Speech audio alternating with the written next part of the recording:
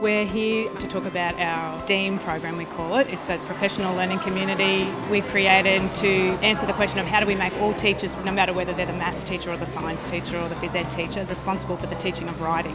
And STEAM stands for, Bern? Smart teachers enthusiastically achieving more. And so that's something that the teachers came up with. It's all about engagement, and that is about the quality of the teacher and the training that we provide to the teachers and the support that we provide with the teachers.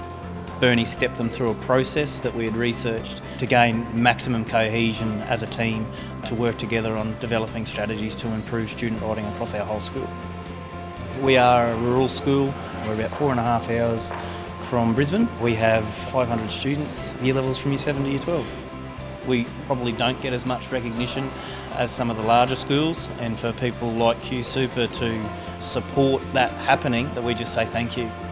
The work that we're doing is improving our kids' writing to such an extent that it doesn't matter where you go to school.